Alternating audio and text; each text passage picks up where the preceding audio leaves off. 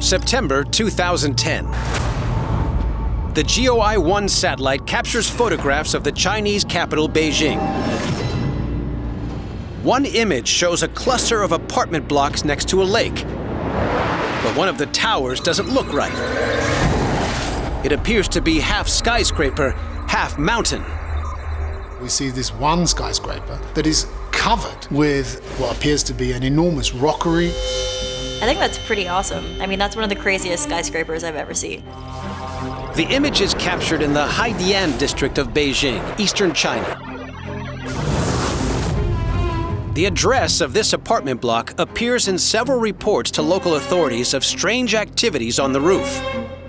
Local residents started complaining about noise, about weird objects being hoisted up to the roof, and very long waits for the elevator. Leaks and cracks are starting to form all over. 不是一个草的问题了，不是我原来就听说还有大石头、大的房子，那整个垮下来就不知道伤亡有多大了。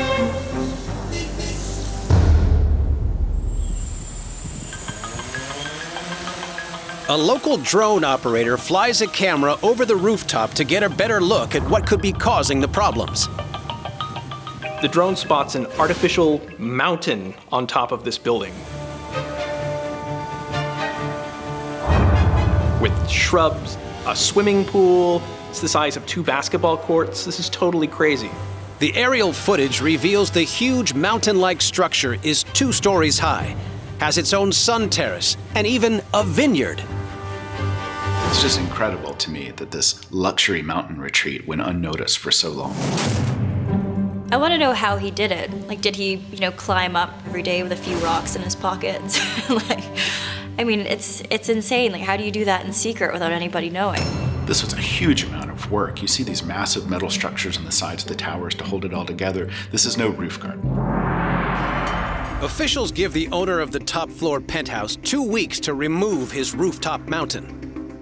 如果他不自行拆除的话，咱们会强拆除。有一个强拆，对。Days later, workers start to remove the weird mountain. Its owner was given just 15 days to dismantle what took more than 6 years to build. Rumor has it that 1 year on, they're still struggling to take it down.